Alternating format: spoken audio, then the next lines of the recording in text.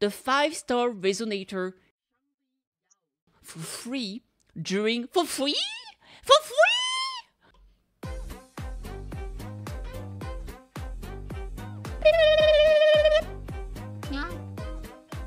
Subscribe, please!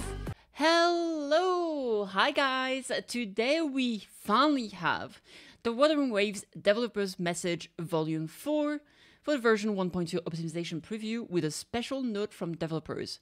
So we have some amazing news in here as to what we can expect for 1.2 that's going to be releasing pretty soon. Pretty soon, because we're reaching the end of 1.1. I think Changli's banner is here for another week or so. So you can expect this very soon, and that's gonna be great. So very, very excited. So here, I'm gonna go kind of quickly through this part here. Just say, here's a sneak peek for the upcoming improvements and a special note. So, that's a bit loud. I'm gonna remove it. There it is. In version 1.1, we implemented several quality of life improvements to the auto-lock-on system, including optimization for resonators and some echo skills. With the release of version 1.2, you'll gain access to the new custom lock-on feature under Settings Control.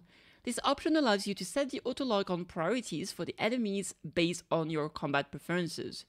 And we can see here that the option seems to be movement direction, camera direction, and distance, which is nice. Yeah, I guess it's nice. It allows you to kind of choose how you prefer to play. If you tend to want to lock on toward the enemy facing you or that you're facing, etc., etc. I don't know. Overall, it's nice. Now, this is actually very cool. We have a new utility overjoyed shooter. We've heard your feedback regarding the need to frequently switch between teams when there are no pistol-using resonator available for challenges like the Photon Vault and similar puzzles. In version 1.2, you'll be able to use the new Overjoyed Shooter utility. Once the utilities feature is available, you can equip the Overjoyed Shooter in the utility wheel to shoot with the Overjoyed. Simply tap or hold the basic attack button. More Overjoyed features are under development. We hope this new addition will help you better explore Solaris. And I think this is absolutely great. I mean, let's be real, it wasn't a big issue, but I don't play with pistol users in my teams, and every time I was exploring, I had to switch back to put in Mortefee or to put in Shishui, Shiksha, and it was just, you know, it was just a little bit annoying. So it's nice, it's a nice quality of life, we get a new tool, so now we don't really have to care about that, and I think that's good. I think it's a good update. And also, I'm looking forward to see what other utilities we're going to get in the future. Now, we've been waiting for this. We finally are going to be getting the excess wave plate storing system. A new feature to store excess wave plates will be introduced in version 1.2. So in the end, I mean, this is something they said they would be taking care of it while 1.0 was out. 2 months later, well, not 2 months, 2 patches later, we are already getting it. And that is amazing because, I mean, it could have taken forever, right? I mean, it took forever for Star Rail or, I mean, Genshin is still not there, right? But here they said, we're gonna do it, and they deliver. And I think this is amazing news because that means that they really do listen and they really do care. To some extent, I mean, they care more about the money, but they understand that giving us a good experience is the way to retain their player and to potentially, you know, make their business flourish. And that is great. So we are going to be able to avoid losing too much resources when you're already capped out. So here it says, once you reach the waveplate cap, which is 240, you'll receive waveplate crystals instead. This crystal can be exchanged for waveplates of equivalent value. You will regenerate 1 waveplate crystal every 12 minutes, up to 480 waveplate crystals. Once this limit is reached, you will not gain additional waveplate crystals. So, 2 things to take here. First of all, that means that you basically keep 50% of the resources, right? Because I believe it's 1 waveplate per 6 minutes. So that means that here you get 0.5 per minute, essentially, right? But this is still way better. Sometimes it takes me slightly more than 24 hours before I log in again. And so that way, well, I mean, if I missed a few hours, I'll still get something back. Now, the cap is only 480, like in Star Rail, for example, it's 2,000, I think. But, I mean, this is still pretty good. Let's be real, they still want you to play, so I guess this is kind of like, okay, you can take a few days off, but come on, come back. And I think this is still pretty good. I feel it's pretty fair. It's not the end of the world. It could be higher. I think that would be great to have it higher in the future, especially for players that take long breaks, for example. Like, let's say you just play the story and then you take a break until there's a new patch coming out, right? But this is still very, very good, obviously. Next, the new Resonator Showcase feature right there. With the release of version 1.2, you can view and display the convinced scenes of unlock resonators with the Resonator Showcase feature. Tap the avatar on the terminal screen to open the Resonator Showcase. You can display up to 3 selected resonators here. That's really cool. It's nice because those scenes, you can't really see them outside of when you pull, so now you have a chance to see them again, which is awesome. Also, we get a little sneak peek into how Jeji looks when you pull for her, and that's kind of cool.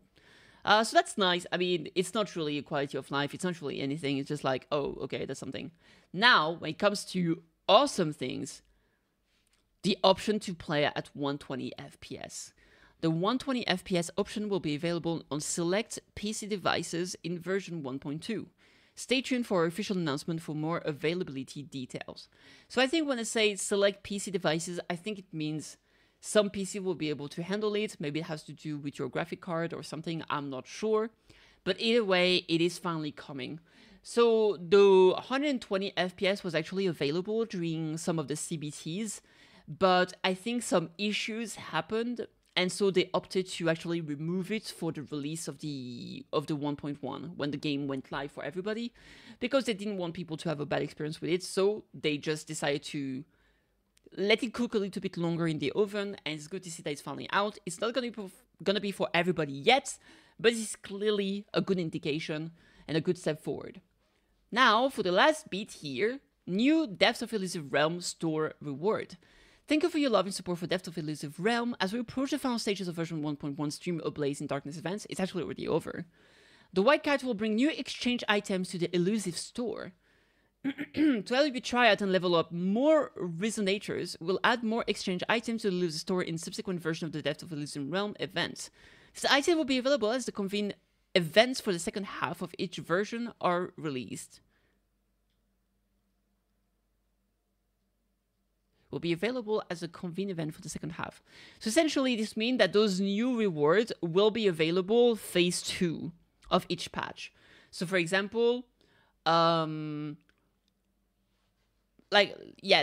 starting with Shengli, for example, starting with Yinli.